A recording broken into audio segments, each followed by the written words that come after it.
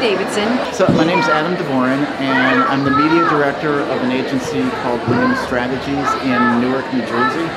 My name is Jillian Coker. I am the publicist for Alex's Lemonade Stand Foundation. Well, my job is to get the best information out to people, and so if there are PR professionals who have information to tell, interesting stories to tell, good experts to pitch, then I want to connect with them so that I can utilize that information for my viewers or users. So today I was moderating a panel called Beyond the Press Release. So people aren't plugging in, they're not using laptops or desktops. Everything is happening on a tablet or on a phone. So to communicate to that generation is going to become critical for public relations professionals. I think, for me, the most important skill, I think, especially in this day and age, is writing. I think it's really important.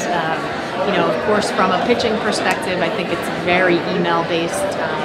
But again, even on Twitter and things like that these days, using the characters that you have, to really convey your message. So I think writing is really important. Well, the biggest skill will still be writing and understanding how to shape a story. And if you can do that, no matter how the technology changes, you'll be able to succeed. I was not a member of PRSSA, but I wish I was. I learned a lot from, my very first boss in a PR firm, and I wish that I would have had that access to them sooner. But of course, I feel great being here and being able to give my advice to these students and great people who are coming up in the PR world.